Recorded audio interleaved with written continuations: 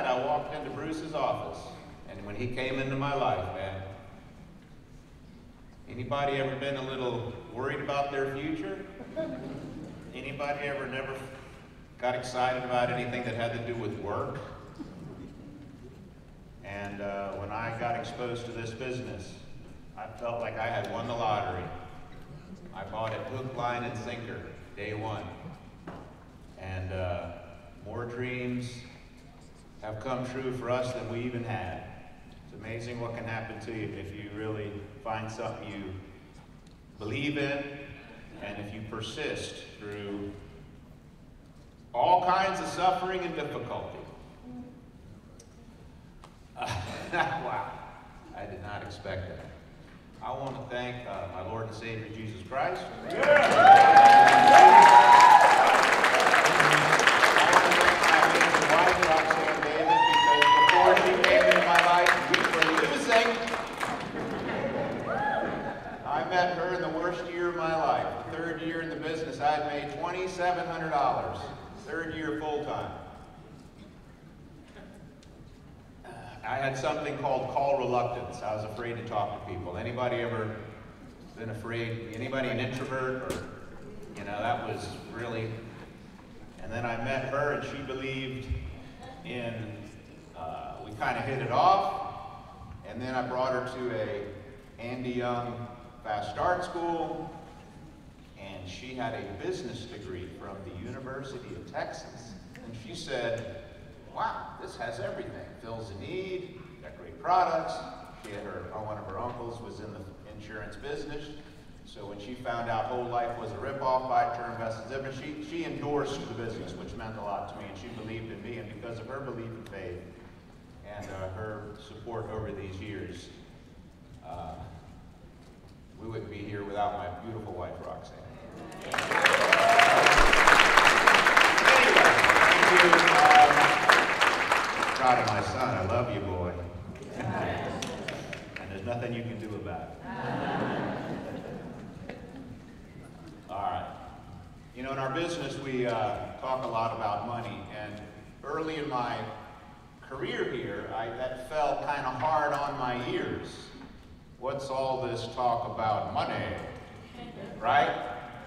Money is the root of all evils. Right? Money's bad. Shouldn't want to make a lot of money. And then my pastor did a sermon on money one Sunday, and he said, how many of you would agree that money is not the most important thing in our lives? And everybody raised their hands. How many of you would agree with me that money is not everything? And how many of you would agree with me that money is not everything? Yes. 5 people. How many of you would agree that money is not everything or the most important thing in our lives? Okay, that's the majority of people. Remember, a lot of people have trouble with laziness. And some people, you'll notice, are so lazy they won't even raise their hand.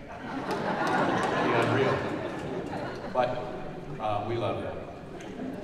And he went on to say that money can buy a house, but not a home. He said money can buy a clock, but not time. Money can buy insurance, but not safety. Money can buy a book, but not knowledge. Has anybody ever bought a book but didn't read it? Yeah. He said money can buy a bed, but not sleep. Money can buy sex, but not love. Now, having said all of that, how many of you would still like to have some more money? So that happens to be the business we are in, is helping people with their money. Is that a good or a bad thing? Okay, so I'm going to try to share. Where's the countdown clock? Okay, thank you, perfect. All right. So, there's a lot of things that we can talk about this morning. You know, in business, you got to have a need. I think you have to understand the need. I think you have to understand the solutions. I think you need to understand the financial business. You know, winning the money game. You know, nobody becomes a millionaire. Nobody becomes financially independent by accident. Would you agree? I mean, if you want to win the money game, you need to know what to do, and you need to have the discipline to what? You got to do it. Okay? Knowing is not wisdom. Doing is wisdom. And I think, you know, if you want to be successful in our business, you got to really believe in the companies you represent, the companies you work with. And I'm going to kind of help you understand that. And then you have to believe in the compensation system. And we have a very, how would you describe our compensation system? Brilliant, unique, a hybrid. It's totally, kind of a combination of things. But how else? Unlimited, spectacular, but it's also what? It's kind of complicated. I mean, to try to explain to somebody our compensation system, the companies, the concepts, the need, and then kind of what to do with all of that, that's not an easy, you know, this is simple, but it's not that simple. There's a lot going on here, and there's a lot of depth to what we do, but I'm going to try to do my best at it. And first of all, I'll tell you one thing. If there's one thing that I've noticed, Gordon, is that one of the biggest problems that I have found people face, guess what it is?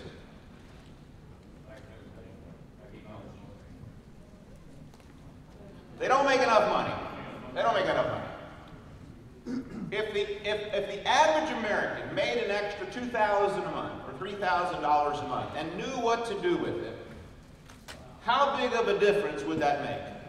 I mean, if you knew what to do with your money, but you had an extra $2,000 to $3,000 a month for it, now obviously the more the better. But if you had more money coming into your household, how would that do for your future? Would that make a difference? Yes or no? Yes. Okay, so I don't know if there's anything. Yes, you can stop going to Starbucks. Yes, you can stop eating at lunch. But I don't know if there's anything more important that anyone can do is to find a way to grow their income. Can I get an amen? Amen. Okay, so this is a way to do that. That obviously, the first meeting I went to, you saw the collection of what would you call this collection of people that you just saw up here earning over 6 figures? Eclectic. Is that diverse? I mean, if these people can do it, guess what? I mean, what's your excuse, right? If all these people can do it, that means what for you? You have a chance. True or false? All right, so, man, how can you make more money? We're going to hear from a couple shortly that's made $61,000 last month, came in here from nothing, making $500,000 a year. Can you imagine if you learn some things and you apply those things, and then you're making $500,000 a month in 2, 3, 4, 5, even 10 years? Hey, would you sign up to a program to be making $500,000 a year in 10 years? Would you sign up for that job? Well, you're going to hear from somebody who did it. Not made excuses, but actually is doing it. Okay. So the definition of a business is you have to find a need and fill it. That's what a business opportunity is. So the question is, do we have a need? And by the way, the bigger the need, the bigger the opportunity. So, Business 101. What are one of the problems? What's the need? Okay, Business 101 teaches revenues minus expenses equals profits. The first step to solving a problem is what? Identifying the problem. And then acknowledging the problem. It's like saying, mission control, we have a problem. Okay? Well, what's most people's problem? Not enough money. Well, what's the cause? What is the root of that problem? Now, if I could have everybody, don't stand up if it's not true for you, but if it's true for you, please stand up if you would like to earn more money. If you would like to earn an extra $30,000 a year, $50,000 a year, extra $100,000 a year, stand up. See, you see, not everybody's standing. So it's okay when you're still up. Okay. Now, if you have a job, I want to ask you a question. Remain standing if your employer wants to pay you more money.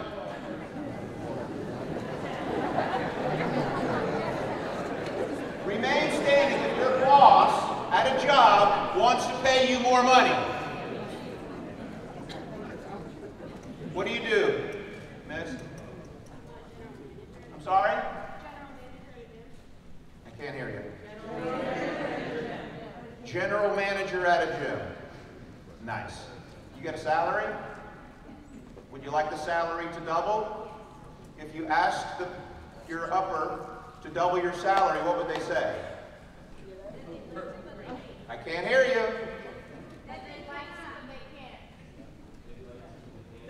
Are you sure they can't? Have you studied their books? Okay. You get the point, right? Now let me ask you a question. Do I have another? Have you heard of the concept of financial interest? See, in order to do well, see, when I met Bruce, our compensation system says that the more productive, if I get licensed and if I become productive, we went into business as a partnership, and the better I did, the more production we created, investments, insurance, and the financial things that we do, the better I did, the better he did. So he has what's called a financial interest in Christian David, meaning I understood day one that if I was successful, Alicia, it wouldn't hurt him, it wouldn't cost him, it would help him. Because Bruce Kalk had a financial interest in Christian David. Now, I was working at the Hamburger Hamlet as a waiter, making $2.01 an hour plus tip. Now, let's just look at the $2.01 an hour. Now, why was the Hamburger Hamlet paying myself and all the waiters and all the bartenders there $2.01 an hour? Why was it that number? Because by law, they couldn't pay us any less. They would have been breaking the law if they had paid us $2 an hour. Now, if the law was $2 an hour, would they have been paying us $2.01 an hour or $2 an hour?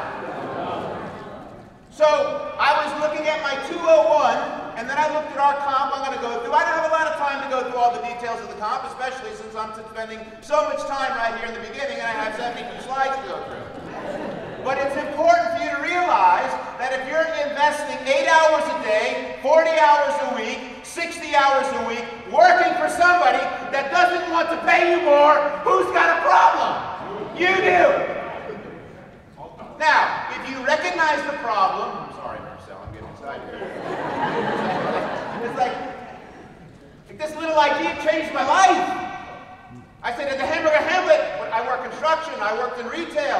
It didn't take me long to realize that these companies didn't want to pay Christian David much money. Have you noticed that where you work?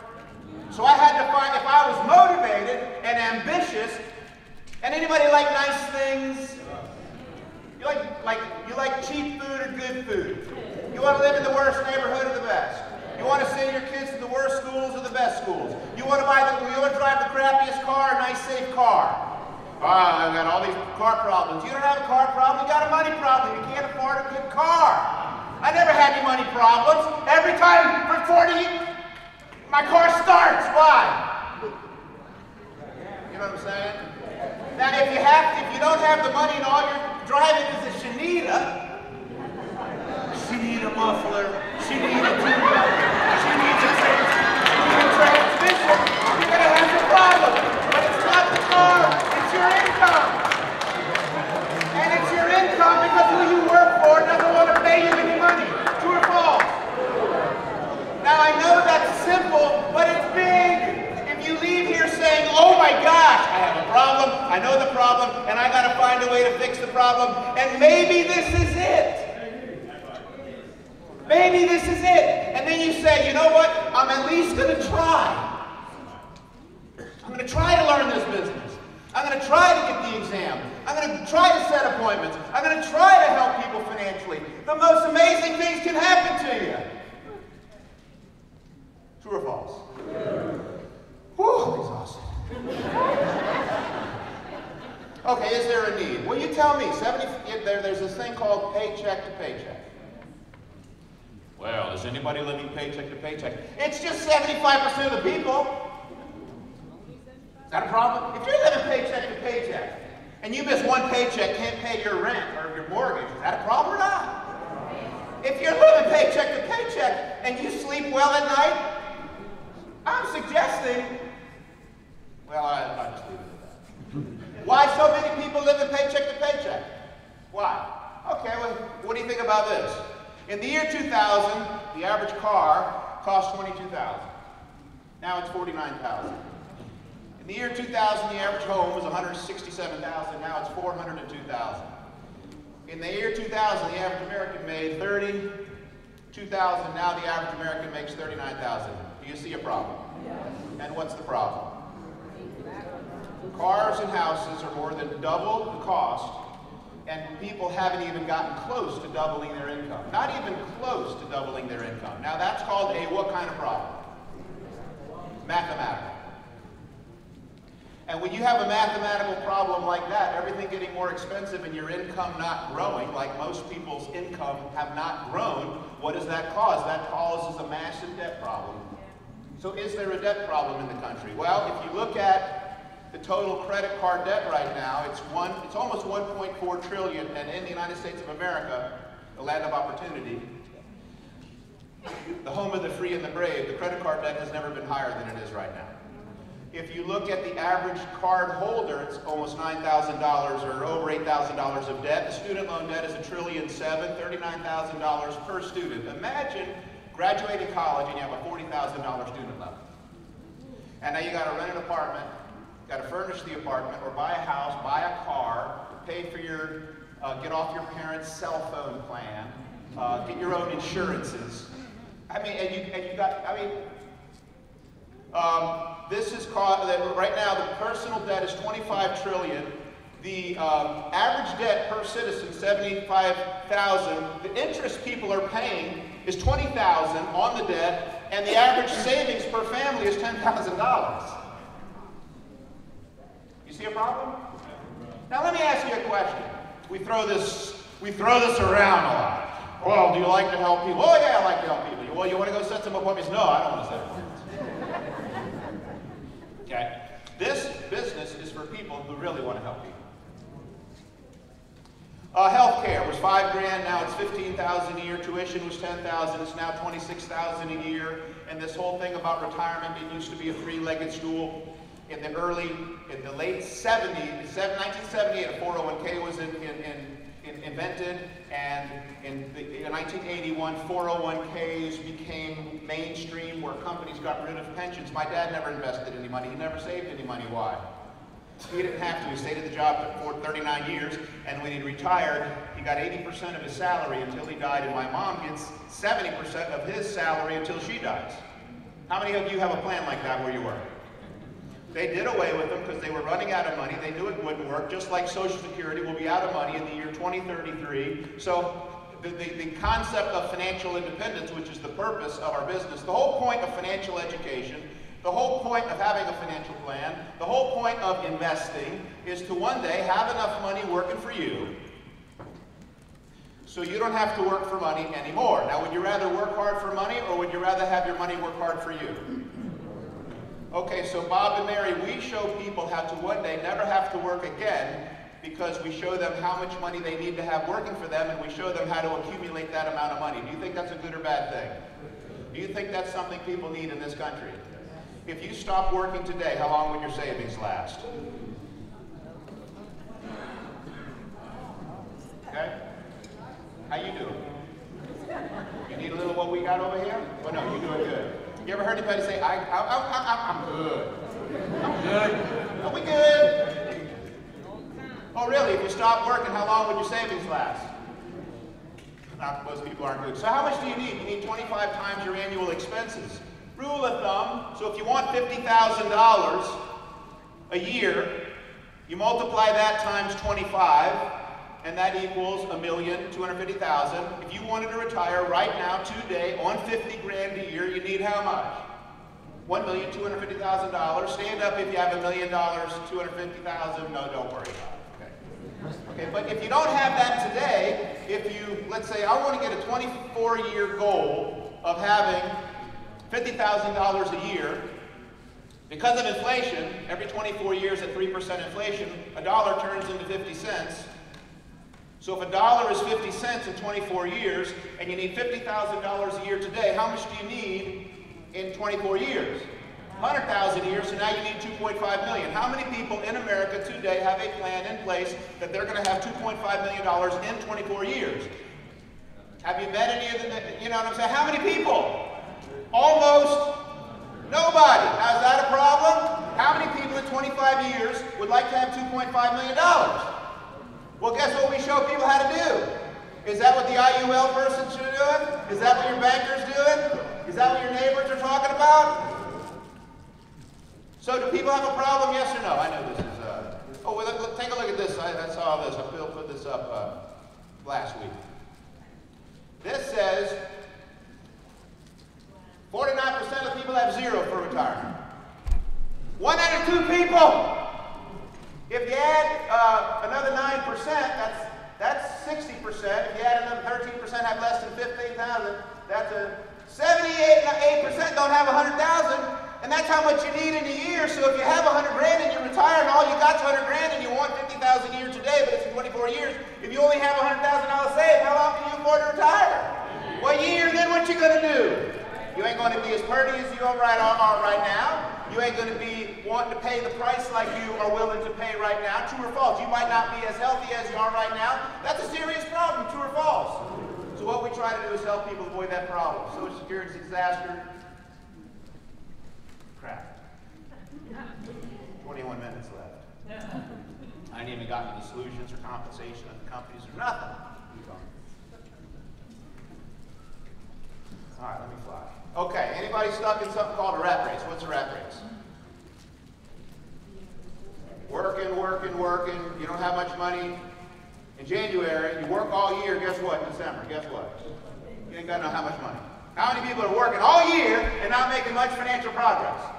That is called the what? Rat race. We're trying to help people get out of the rat race. Is there a way out? If so, what is it? Okay. Is there a way out? Yes or no? Yes. Yes, there's a way out. Have people gotten out? Yes, people have gotten out. Can you get out? Yes, you can get out.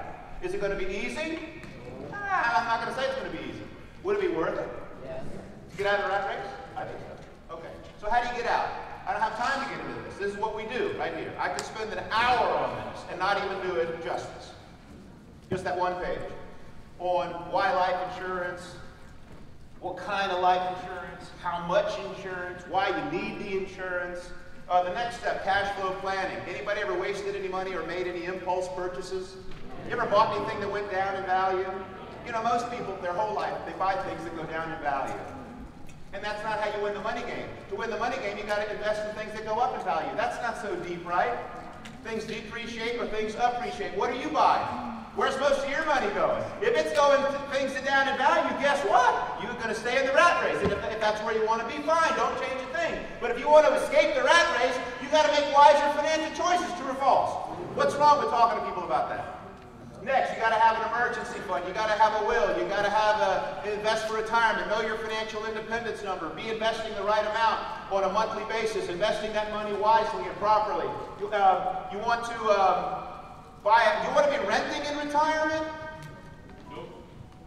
Rent go up or down in the future? Anybody renting? Folks, home ownership. You notice the interest rates and the prices and stuff. Most people are giving up on the American dream of owning a home. Why? Because of the cost. Their income, they don't have the money.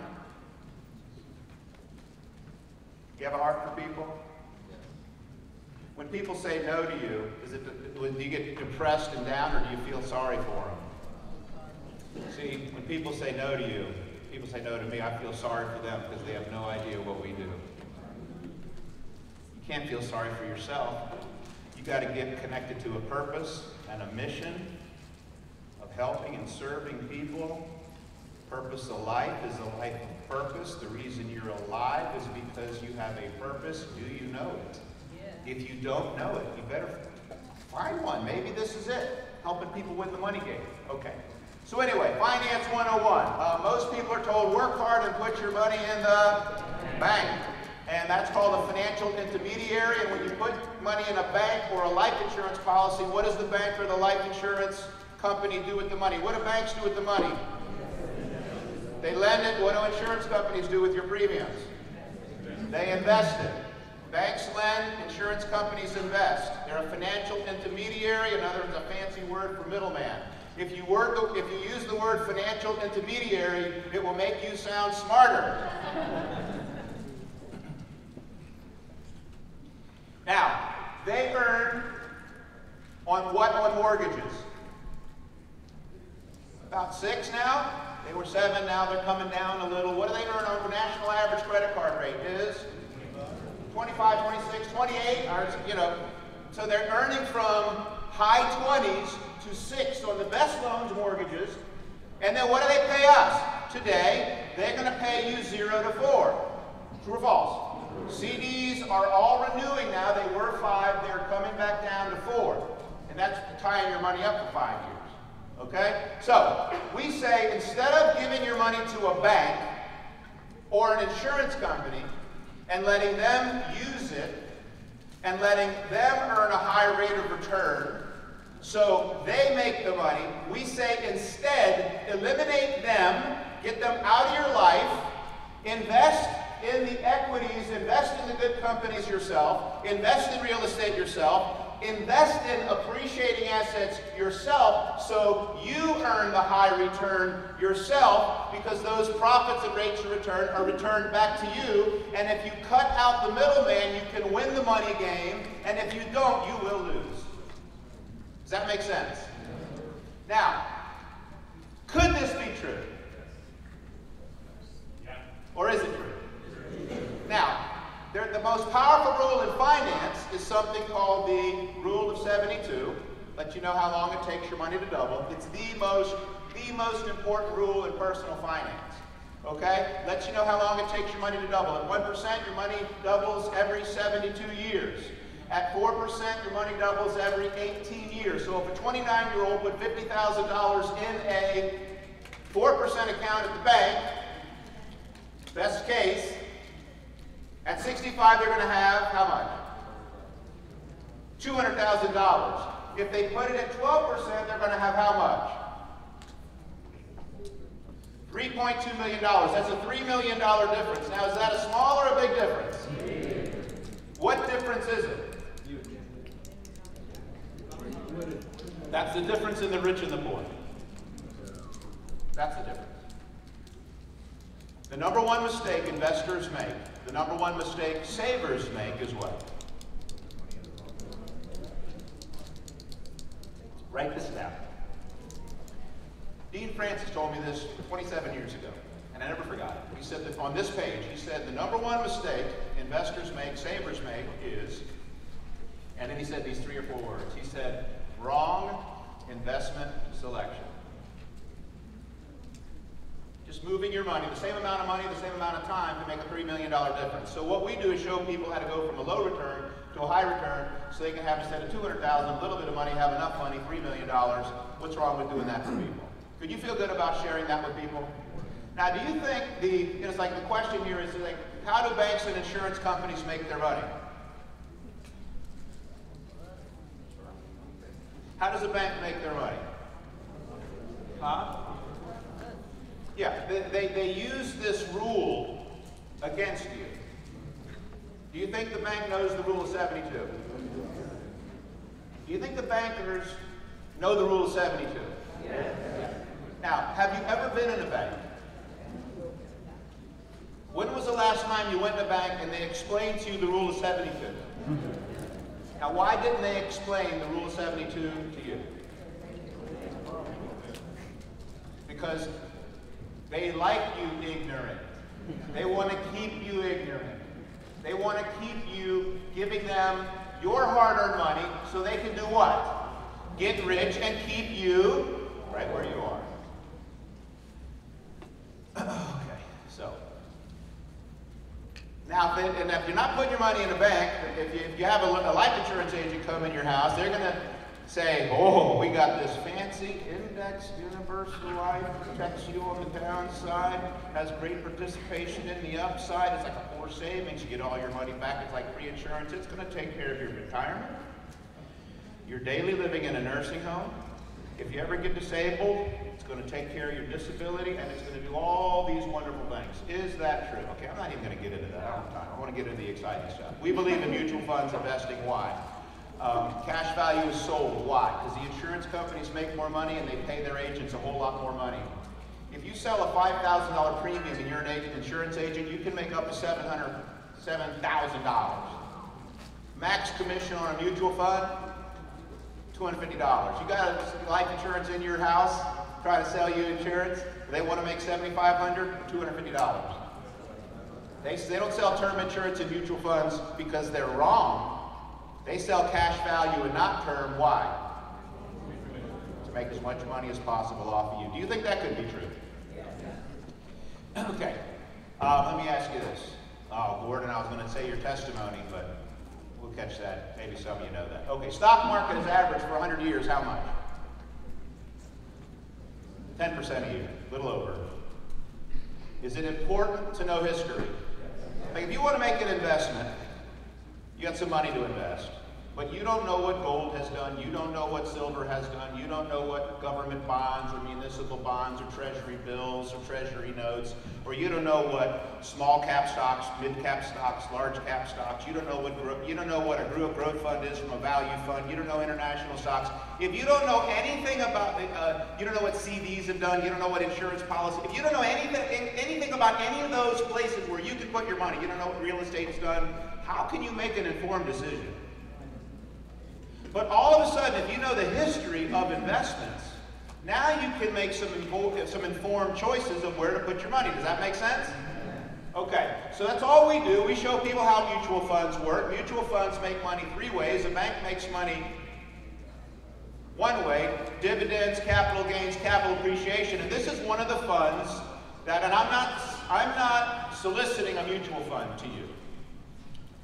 I just want to show you, when I went into Bruce Koch's office, very early in our career, he took us to a mutual fund wholesaler that sold Pioneer mutual funds, and they showed me something called a historical illustration. They were not showing me what the mutual fund was going to do, they showed me what the mutual fund already did, and they said, if history typically repeats itself, and it generally does, if this fund does in the future what it's done in the past, look at what could happen to you. And I really perked up because I was 23 years old. Who wants to be a millionaire? I wanted to be a millionaire. Do you want to be a millionaire? Okay, so I really was listening to this. And they said that in this example, that if you put in $50 a week, $200 a month, how many and you're 22 years old, how many 22-year-olds waste $50 a week? Okay, so it's $200 a month instead of wasted. I know this is a wild concept. Instead of wasting $50 a week, invest $50 a week. And if you do that from if you go back to 1948, and you do that to 1994, you have $2.3 million. You put in $108,000 in your account in this fund. You have $2.3 million. And now you're going to enter the second phase of your life, which is the withdrawal phase. We're going to do a 6% withdrawal. So the first year of your retirement, you take out $134,000 to supplement your Social Security if you get it. And you do that to age 95, retire at 67, retire at 95. And what happens here is, when you're 66, you get $153,000. When you're 72, you see the numbers, the income goes up and down. If you can't see this, I'm sorry, it's important, I'll summarize it. But when you're 90, you get $320,000. When you die this year in 2024, your last year alive, you got $400,000 from your mutual fund. So you put in $108,000 while you worked, sacrificed, and saved. During your retirement, you took out $7.3 million, and then you died. And then you still have in your account $6.9 million. Now, I'm 23 years old, and I'm looking at an investment that a person put in 100 grand, took out $7 million, and died, and left $6 million to their kids. Now, how many people would feel good about that plan? Okay. Well, how many people need to know about that? Everybody needs to know about that plan. Within 2 months of meeting Bruce, I had my investment license. Why? Because I thought everybody should know that. I thought everybody would want to hear that news. And you know what I found out 39 years later? Two things. Everybody loves that story. And number two, when I met Maury Wexler, Pioneer Funds, 1985, I was like George, hoping it was true. Now in the last 39 years, guess what I found out? It was freaking true! Because the same thing happened with our hypotheticals. Ain't that something? I was hoping and praying, Boca, that it was true what I was learning. And now 39, with everything, every fiber in my bones, you can run the same hypos, and our mutual funds have done the exact same things that were shown to me 40 years previous. Does that give you some confidence? So Fidelity, they have $8 trillion in management. That's one of our problems. Who would have a problem representing Fidelity? Franklin Templeton, $1.6 trillion. How's that sound? We got the best money managers in the country, Rocket Mortgage. They do our loans. They're the #1 lender in the country. Maryland, I hear we're going to be next summer. Imagine, yes, exactly. Freebird Cross. You know, imagine being able to do someone's mortgage, refinance, investments, 401k, college fund, term insurance, auto insurance, home insurance, will, home automation, home security through one person. Okay, so anyway, annuities, equitable, okay. So you, hey, who owns Answer Financial? Allstate. Did you know that? So that's our property and casualty division, legal protection. Okay, so anyway. All right, so I got, okay, a little bit. Okay, this company that put all, well, Prime America, I heard of that. Prime America. Look. Oh. Well, Forbes said it was like America's best insurance company. What's with the ugh? What about this? Newsweek said it's like the greatest place to work. AM Best gave it an A+ rating, Superior Financial, Better Business Bureau. You heard of that? Gave us A+. Why ugh? Why ugh? Oh shoot! Dalmar Fortune. It's a Fortune 1000 company. What? Look, when I met Bruce, I didn't even know what a stock was. Okay, much less Fortune 1000, Dow Jones 30. Okay, Dow Jones 30, Fortune 1000. What is that? That's the top 1,000 American companies ranked by revenues. Now I heard, I don't know if it's true, but if you Google how many companies are in America, I hear it's 30 million. Out of 30 million businesses in America, they pick a top 1,000 in revenues, and you're one of those companies. Is that something to go about? Or is that something to be proud of? Now, what do you think about this little statistic? The company went public in 2010 at $15 a share. If you had $20,000 at that time and had, I'm not saying buy the stock, and I'm not saying buy mutual funds. Okay, let me get that clear. I am not soliciting any securities. This is for educational and training purposes only. Okay? If you had bought, that would have bought you 1,300 shares as of my birthday last week. Okay? That would have been worth $370,000. Now, if you bought a $20,000 property and it turned into a $370,000 property in 14 years, how would you feel about that investment? Who wish you would have bought a little of pride 14 years ago? Hello? Okay, now, Roxanne and I's stock awards, Primerica says, if you help us build the company, we will give you equity in the company you're helping us build. So because of that, Roxanne and I have been awarded since 2010 13,946 shares, which times a share price of $278 last week is $3,876,000.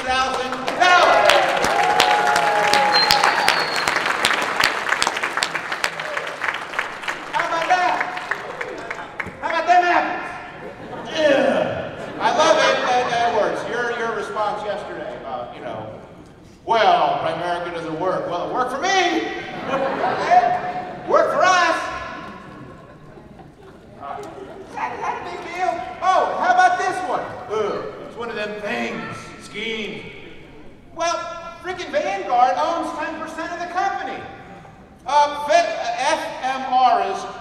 Fidelity Management and Research. They own 9% of the company. Fidelity owns all data. Folks, how credible is our firm? How credible is what we do? How much support and credibility and technology and compensation and software can you get access to improve your... Hey, Samir, I don't even have time to get into my favorite part, which is compensation. You know what I mean? But maybe y'all have figured out you can do okay here by now. But why should, maybe if you're new, why should you consider the financial industry? I think this is a good point. I don't think this is everything, but I think it's something to consider. Number one, in the finance industry, there's more people earning $100,000 a year and $100,000 a month than any other industry in the United States of America. As a matter of fact, Forbes says, what industry are you most likely to be a millionaire? By the way, for those of you who are not yet a millionaire, how many of you would like to become one? Okay, so if you would like to become one, do you think it would help to go and get involved in the industry that gives you the best chance of becoming one? Now, that is true. The reason most people or more people become a millionaire in the financial industry is not an accident. Why? Is that the industry that the most people have the most amount of financial success? Why is that?